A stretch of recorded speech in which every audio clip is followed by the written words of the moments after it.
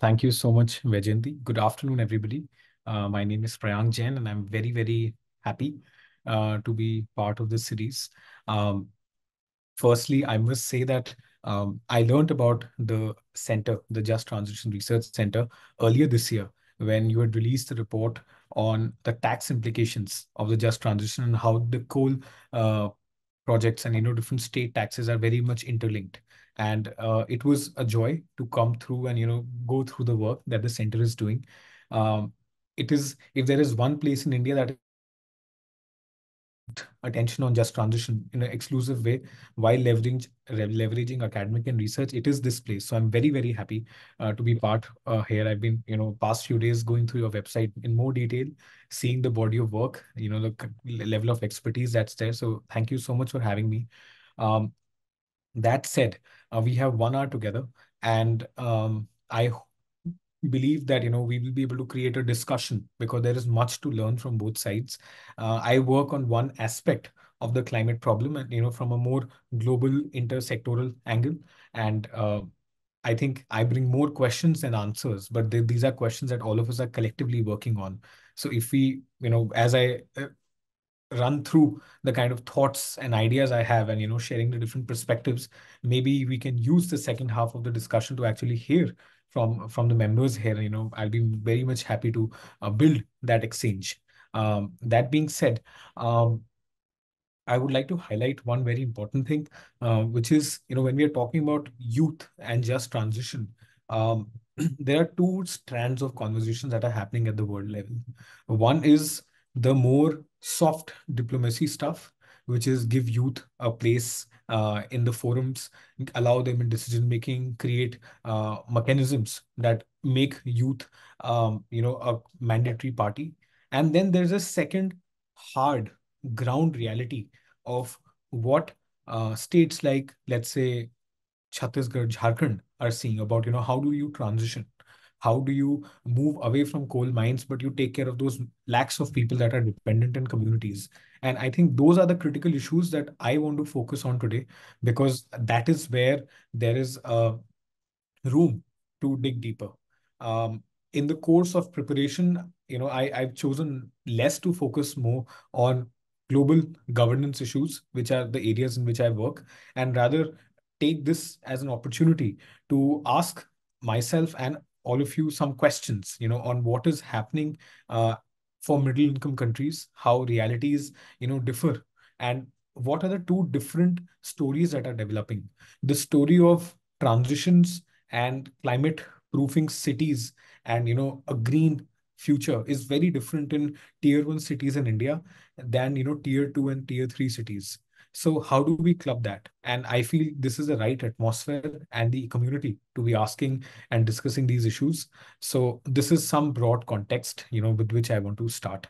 um, the present landscape, as we all know, is full of disasters, is full of compounding risks, both of markets, of finance, of damages to infrastructure, geopolitical risks, and also new market opportunities that are emerging, particularly for a country like India, which is now gaining the interest of investors all across the world. And what does all of this mean for youth action? What is the meaning of youth here? Are we a constituency that will be future employees and employers? Are we decision makers in this transition? Or are we actually congregated as a constituency in the first place? Are we seeing ourselves, as one constituency that's talking amongst each other? Are people in north and south of India, east and west, actually, do they have a national platform and community to discuss their issues, whether they are coming from the rural or the urban space, whether they are in the agriculture sector or the tertiary sector? Those are some of the broad things that underline a lot of my thoughts. But in this present landscape, one thing is very clear, that there is an economic case for climate action now. In that economic case for, and I believe I'm audible to everybody. I've just begun to speak, so I hope you guys can hear me. But You're audible. sure, thank you. Um, One thing is very clear, which is, in the last 5 years, is that the economic case for transitioning to a green supply chain, to a green business model, to a green design is there. And one thing that I've learned in my experience is that we could be all the more passionate and serious about acting on climate, resolving these risks. But until and unless there is an economic case for it, politicians are less likely to move for it. Big corporates are less likely to invest, things. And of course, different stakeholders have different views. A corporate might tell you that, we need certainty in policy because the investments we make take a 20-year time frame, and we cannot, have a changing environment continuously. But in this larger context of compounding risks of, emerging markets for India, and also what it really looks like between two different stories of, rural and urban India. What is the meaning and context of youth action? Where do we see ourselves? And one of the most useful documents that I found in that space is actually one of your reports. So I will not preach what you have already told the world, but I will, towards the end, touch on those aspects and the recommendations, and ask you all, as do you see movement on those fronts? Um, Green economy. There is an important challenge before India, which is that India has to continue to industrialize while it also decarbonizes. So the rest of the world, on account of cumulative emissions at the historic level, emerged, developed on the back of India and a lot of other markets, but no market is uniquely like us. China is one, but it's also fairly advanced. Is We have a huge market, we have a huge population, new demand for energy, and we have to meet it through clean energy sources. And of course, this is a fairly advanced community in terms of knowledge and familiarity with the subject. So we know why we need to move away from fossil fuels, what are the risks. But the truth and the reality of the matter is that India will continue to use fossil fuels um, for the next 2 or 3 decades, very much, in accordance with the time frame till 2070. And we may peak our fossil fuel use in 2040 and then choose to come down. And by that time, our solar power, our wind, our hydro grids would be capable enough to deal with the load and the demand in energy intensity that we have. So, what really is a green economy that the world is now trying to achieve, whether it is a developed country like US, which is huge, a country like Indonesia, or a semi-developed country in Europe, or developed, which is small and has smaller needs. The UN Environment Program defines green economy as a low carbon, resource efficient, and socially inclusive economy, right? And where employment and growth in income are driven by public and private investment into economic activities, infrastructures, and assets that allow reduced carbon emissions and pollution, energy efficiency, resource energy efficiency, and prevention of loss and of biodiversity. Three things are very important here: low carbon, resource efficient, and socially inclusive. At the moment, when we are talking about youth, there is a strong socially inclusive angle at the international level and the very rural state level. But the low carbon element and the resource efficient angle, that when it talks about youth, it is either looking at innovators who are coming up with new climate technologies and startups, or consumers who are, beginning to adopt to sustainable lifestyles. Um, India, how is it positioned? Of course, we have a 2070 target, but also in 2022, November, we came up with a long-term strategy for India's low carbon development. And that strategy outlined 6 key pillars for India, right? And I just want to outline this so that then we can, dig a little deeper and look at, what is a youth piece in it? Is there a youth piece in it already? Is it fleshed out? Or is it people like you and me who have to now create that dialogue of active connecting the dots between the technical, the social, the political, and the element of where does the youth fit in there? Because I'm not of the belief that mere advocacy is the answer. I have seen and been a part of that world for some time, and I think that real change is much different from participating in conferences and advocating for change, because it does not really yield the kind of it does not address the problems that we have at the ground level. And which is why I'm also choosing to talk about ground realities, because I think there is where we can learn so much more, and I can learn so much more from all of you. So the seven key pillars of India's long-term strategy for low carbon development, as laid down by the Ministry of Environment and Forests and Climate Change, is firstly on electricity systems and low carbon development. Second, on efficient and integrated low carbon transport systems, so electricity, transport. Second is material efficiency in buildings and sustainable urbanization. Fourth is economy-wide decoupling of emissions and low emission, low carbon industrial system. So you've got electricity, you've got buildings, you've got transport, you've got industry. Third, CO2 removal and related engineering uh, solutions. Now that is a very different piece, but it's a piece that will be relevant for countries when they're trying to go net zero. Some corporates are still talking about getting into carbon capture and utilization and storage, or even more, slightly politically controversial and scientifically unproven, geoengineering as a matter. I've done some work on that front, and youth perspectives are also missing there and somewhere present, but in a limited fashion. The other element is enhancement of forest and vegetation cover. And third, the financial and economic aspects of low carbon development.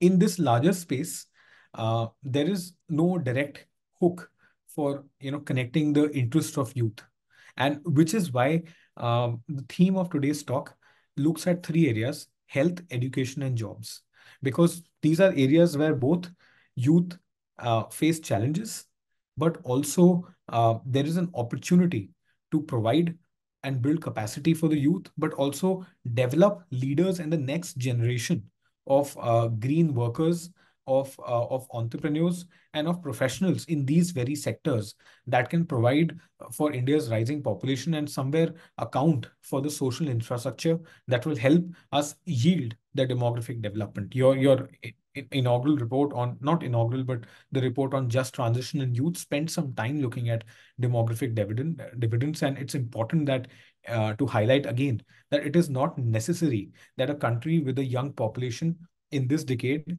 will necessarily benefit from the working high income, high earning population in the next decade, because we need to cultivate and nurture that talent. And that is where we are seeing two different Indias developing on a range of issues. We see online ordering, quick spending, and high earning urban class that's emerging. And we also see a different situation in the rural world. And I'm not at all saying that the rural world is opposite of what is happening in the urban story, but the rural story is different, and there is different kind of hope and a different kind of market that perhaps needs to be now tapped into.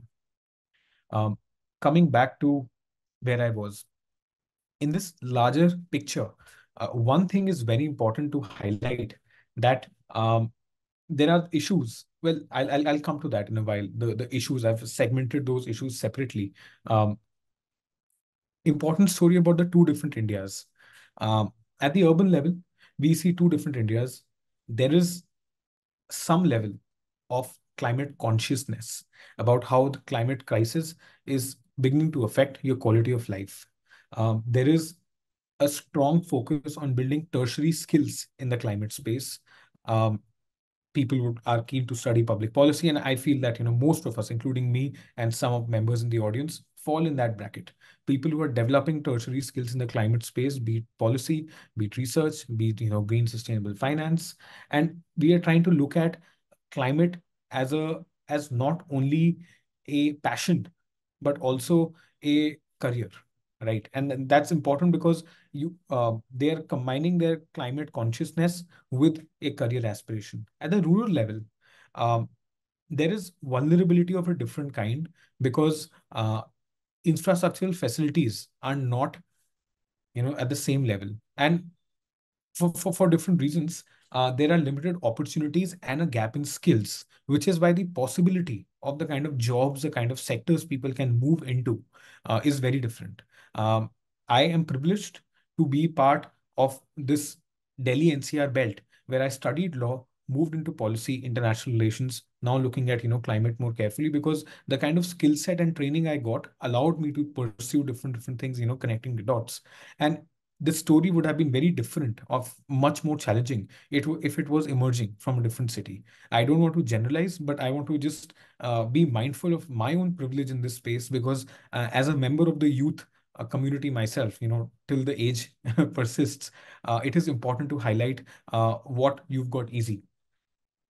But at the same time, the rural community is at the cusp of choices. The youth is at a cusp of two kinds of choices.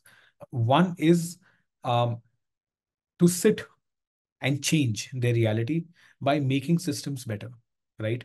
Making agriculture more resilient, connecting technology and traditional practices, building community-led social enterprises that have the new market to improve quality of life and create co-benefits for health, economic empowerment, and community ownership of decision making and resources. Now, that is the silver lining in this India story at the moment.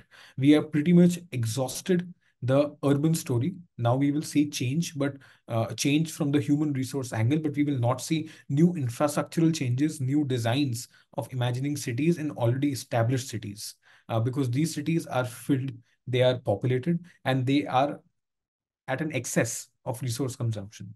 Now, the other side is of this cusp of choice is what youth at the rural level feels about, in terms of wanting a better life. Of course, every segment of the youth wants a better life, but their idea of a better life is centered on globalization. And I'm not at all judging. And I've framed this conversation to be a bit policy, a bit uh, social, and a bit anthropogenic, so that we can bring those perspectives together, because nobody really is talking about just transition and youth from that angle. I spent a lot of time looking at literature. Your reports were very helpful, but at the same time, nobody's bringing these different perspectives into picture. The social angle, the legal policy angle, together with what really it means to be on the ground. And the other cusp of choice, now coming back to what I was saying, is that of wanting a better life on the back of um, globalization, westernization, migration, and moving out of their current homes.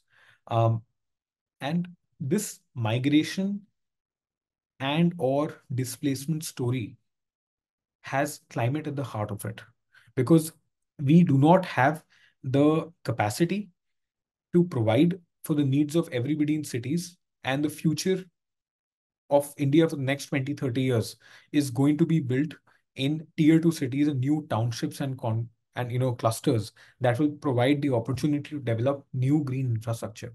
Now the question is that nobody can, of course, tell anybody in the country where they should live and move, but are we creating an ecosystem where people feel encouraged to move out, or are we creating conditions where people feel forced to move out of their natural social habitats and find new pastures? That is a question that is really at the heart of the migration story, because nobody is moving because of one factor. It is when climate vulnerability coupled with a vicious cycle of poverty and dependence on social structures gets combined, and you're hit by one compounding crisis. It could be COVID, it could be loss of a family member, or it could be just lack of social protection and policies that allow you to uh, get access to capital, that you have to move out.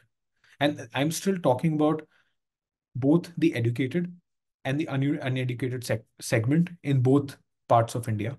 But the commonality between both of these segments is the adverse health crisis they face, is the fact that they have to fend for themselves, right?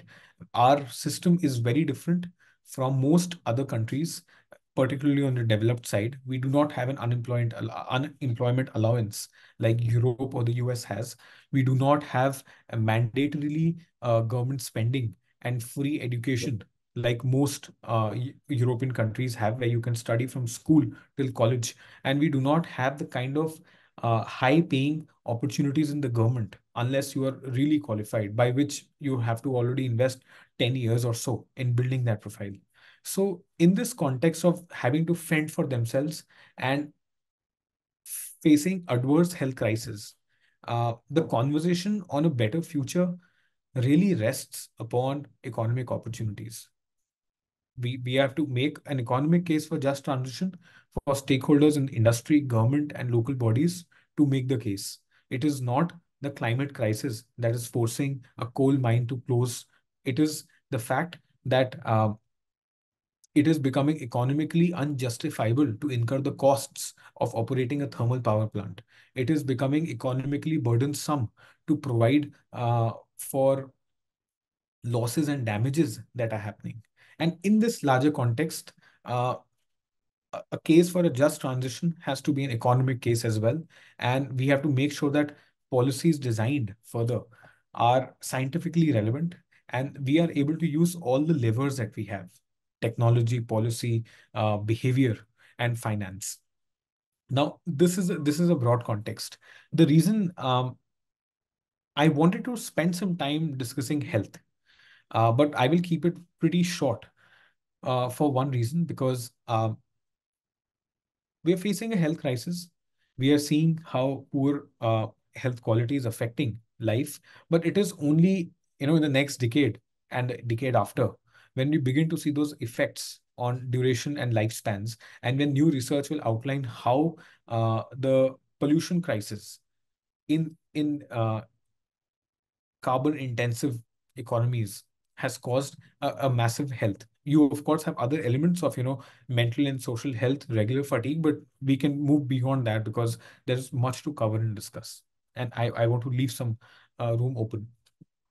In this space, we've discussed uh, some bit on understanding youth in India from these two sides. At least this is my way of looking at how we can distinguish the constituency, but also identify commonalities. On the education bit, um, there is one very important piece which is on capacity building. Uh, it is a part of your recommendations. It is a part of almost every youth report that I have read. It is a part of every conversation that people make about we need to build capacity of youth to be part of the just transition. They need to be on the table to decide and make decisions. They need to be able to provide and have access to resources. But before we move to that, my broad, honest reflection about uh, this issue about capacity building and jobs is that we need to move past talking about advocating for youth engagement in just transition decision making.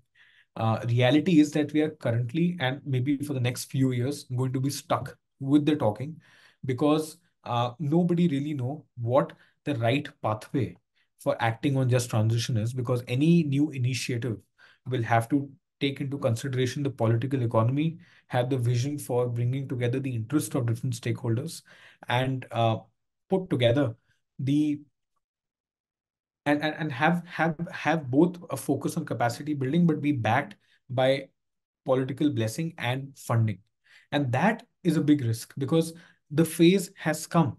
If we are to look at the 2030 targets of the Paris Agreement and the recent UNEP gap emissions report, which says 8.5% emissions have to be cut every year globally, right? The time has come for conversations to move away from talking to an implementation stage, but the pathway is not there clear yet. Just transition as a term emerged in 1980s in the US when workers were beginning to complain about the impact of new water and air pollution regulations on their industries, on their employment. And then the issue came up a just transition. And now in the 2000s and the 2010s, and mostly in the 2020s, we are again hearing just transition from a very different line, right? And on an issue which all of you, are building your expertise, have significant knowledge and experience. Um, Coming to this front, what is the kind of capacity building that we need to look for in terms of uh, what should we teach and learn, to the next generation? If you're looking at people who are building tertiary sectors and you're looking at people who want to now transition technical skills from working in a coal mine to perhaps in a solar factory, right? Do we have the framework, the national framework of institutions or a policy that outlines these needs, right? The national education policy was revised earlier this year.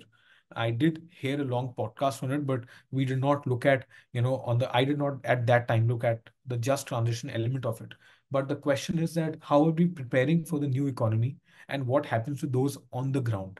Because the opportunities they have are also limited, and the competition in a country like ours is huge. Uh, so how can we prepare the next generation of climate and energy sector professionals? Which green sectors have a skill gap, like technicians, operators? This is something that we are hearing often from industry. I hear this often from people from the industry that we are building new green infrastructure, but there is a dearth of the right kind of people because things like ESG has only begun to be taught in the last 2 years. Things like how to operate renewable energy plants, systems, equipments are new skills. And we are not only uh, technologically behind some other countries, which we are trying to leapfrog, at least on emerging areas like green hydrogen, and make sure that the world jumps together and not like other technologies where solar came to world much earlier and then India caught up. LNG came to the world much earlier, then India caught up. But can we make sure the new frontier of technologies, we have the right kind of standards, policies, development process, and the skill set to implement that? So, whereas we are looking at established technologies like solar or new technologies like hydrogen, um, how do we prepare the next clientele? Are we looking at, are universities mindful of the opportunity, and are they able to present the case to students to transition that? I think that is a key question that needs to be looked at. That's a question that I would like to look at more deeply in terms of how can the education sector really provide relevant and actually relevant skills and education. Because the silver lining, the common hope amongst all of the youth is the innovative mindset that the Indian mentality has, that the Indian civilization has, and how we are able to, across the world, all young people are able to beat the odds. So if they're equipped with the right skills, they can do this. Um, that being said, um, that being said, there are some issues which so what kind of capacity building is needed? I would like to touch some bit on that. And the kind of capacity building, I feel there are four different kinds of capacity building. One is broad sensitization and social awareness at all levels, because until and unless there is a shift within our way of thinking about how we consume, what we consume, and why we consume it, right? We really cannot move to a low carbon development model if our our consumption patterns continue to be the same. Then no matter how much solar power and hydro and wind we may create, things will be difficult, and we will not be able to really tie things around and touch net zero or even create something which the planet can handle. And this is something that if we dig deeper in the issue, we find that a lot of indigenous wisdom and traditional cultural wisdom from both our countries and other countries, right, is going to be very relevant. The Indian civilization is much ahead in that front. And how do we club that wisdom with present day policy making and make sustainability aspirational? People do not want to drive a Tesla in the US because it is an electric vehicle. People want to drive Tesla because it is sexy and it is a social status. It is a symbol of prestige. So how do we make sure that cultural norms, emerging cultural norms like minimalism or building a circular economy or reusing stuff that a lot of people uh, who are not as economically privileged as others are doing normally, that we may have done as children, in our households with limited income, is the same stuff that we teach as values and principles to the next generation, right? Those are important questions, which is why in the four types of capacity building, I think that the youth needs, it has to be one on broad sustainable behaviors and sensitization, because there is no alternative to that.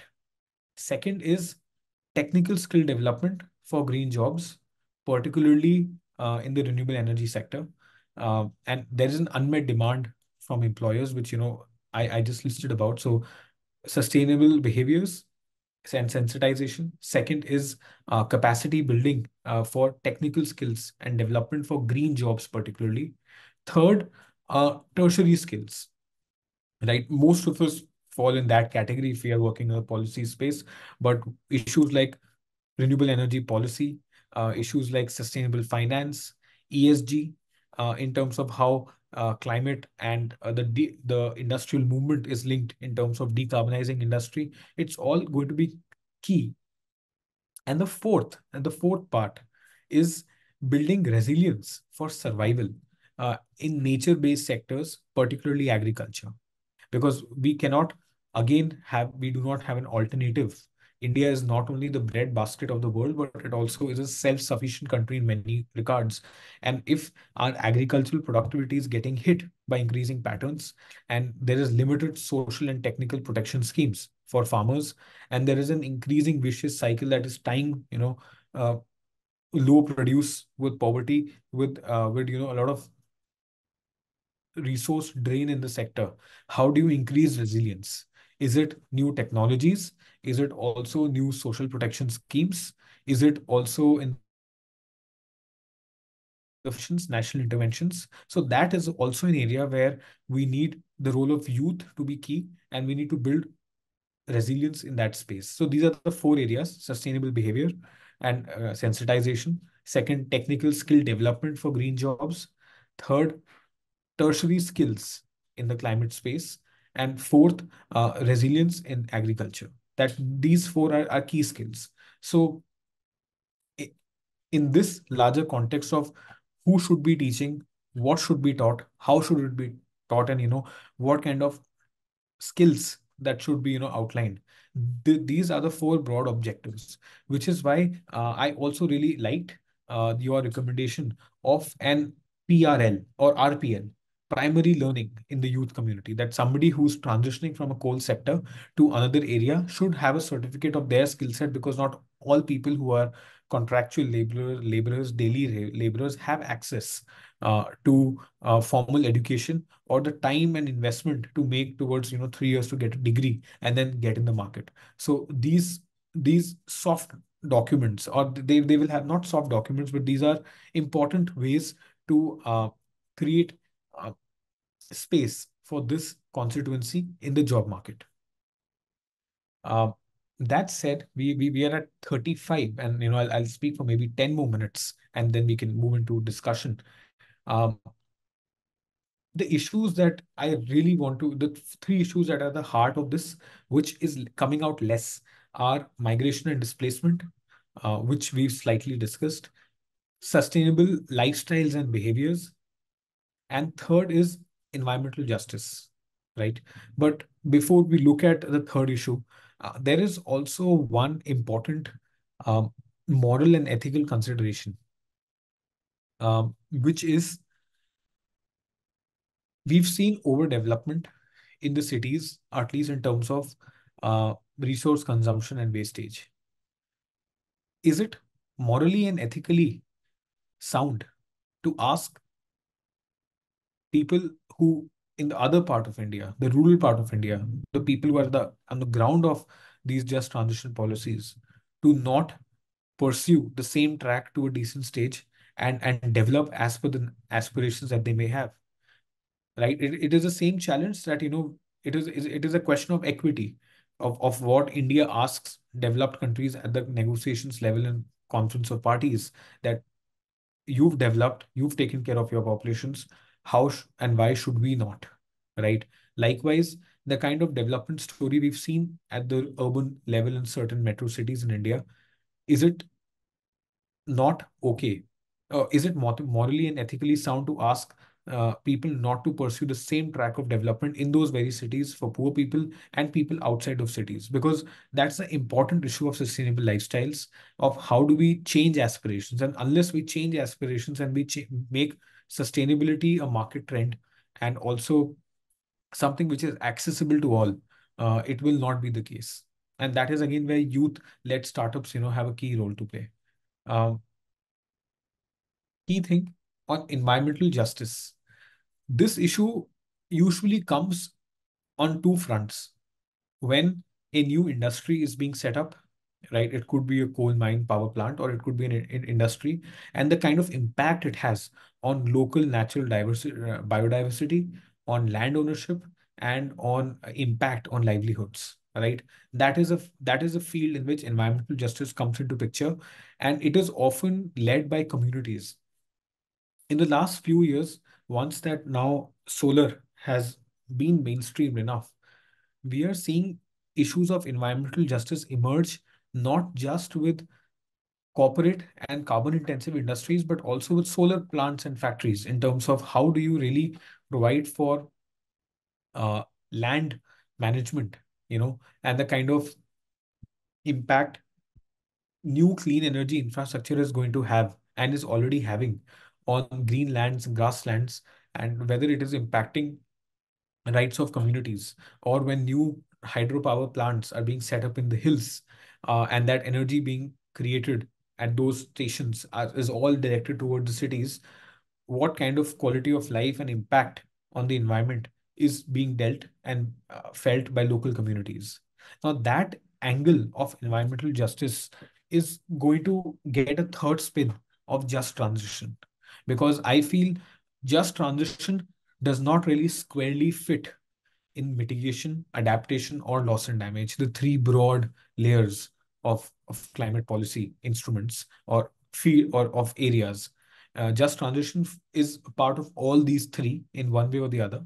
And which is why environmental justice is going to be key part, not just for the youth, but also for communities affected by it, because soon, if it is not managed properly, right, if the transition is not just or there are delays, then it will become an issue of injustice, and it will be very much economic and environmental justice combined. So we will see different stakeholders fighting for environmental justice across a 50-year time horizon. Earlier, it was communities, indigenous representatives. Then it became villagers. Now it will be specially affected communities. And the challenge is that these stories are not reaching the national level. These stories are not capturing the attention at the national level, which is why um, I feel a dedicated setup like yours is a very, very important development in our larger Indian policy landscape. And I congratulate all of you for taking up and doing what you're doing. It allows people like me to also associate ourselves and dig deeper on these issues. Um, there is, of course, one silver lining, which I briefly mentioned, which was an untapped market of community-led social enterprises. This is a story that is very much developing in tier two and tier three cities. This is a story that can be scaled across India. This is a story that India is now one of the leaders. And that story is about clean energy based productive appliances and communities that are creating co-benefits of economic empowerment and health and access to services.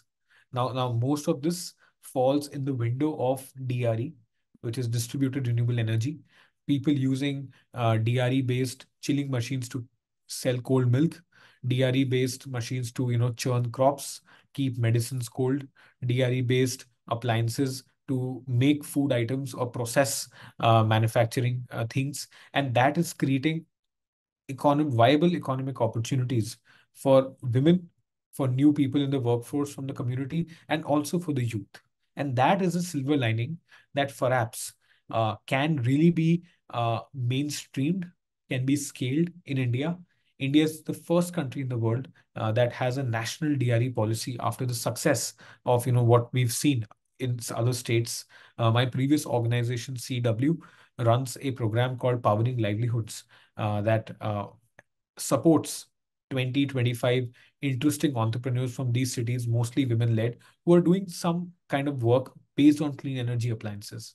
And I feel I would encourage, for colleagues at the center here, and also all of you, individually, to see if there is scope and window for to create a segue for the youth affected by the closure of mines and coal plants to look at DRE-based appliances and productivity and livelihoods as a way forward.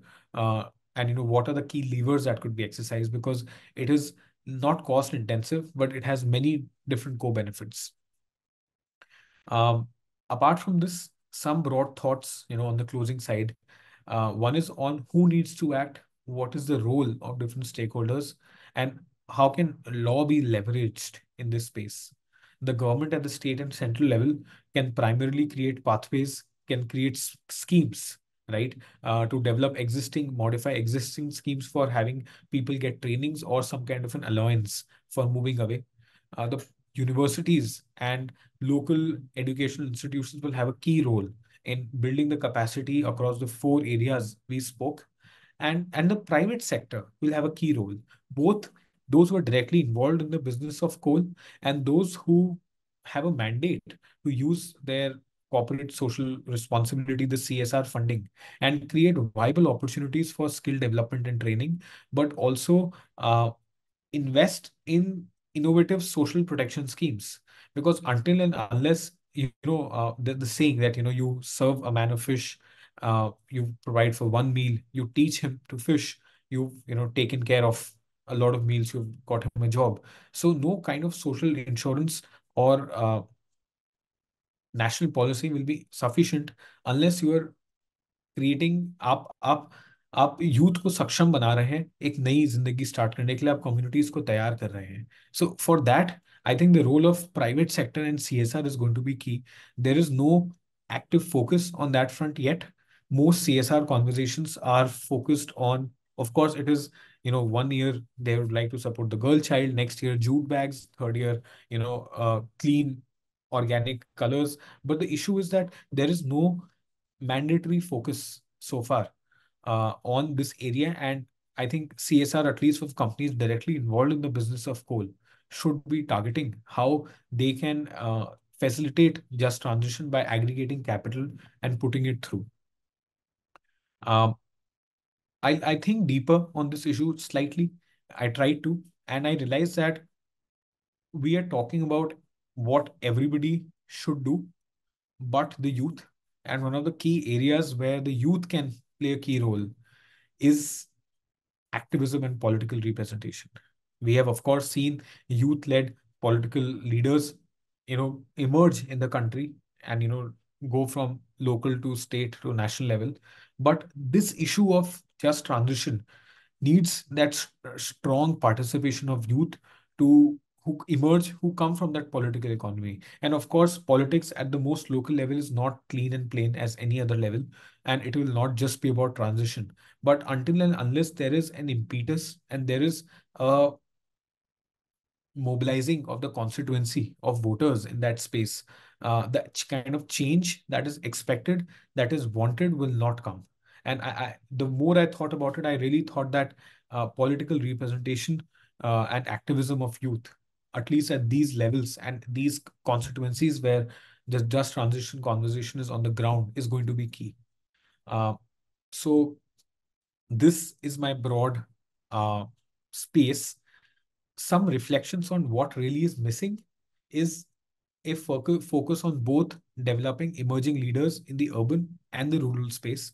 Right now, when you look at emerging leaders, who are participating in international conferences selected by the UN, it ends up becoming a circle of uh, urban folks who are entering a golden community of opportunities, but we really have to focus on local and state-based voices. They may not be polished, they may not be as educated as most of others, but we really need to make sure that these opportunities are available to all. Otherwise, it's the same challenge that the UN bureaucracy will, it won't really get through.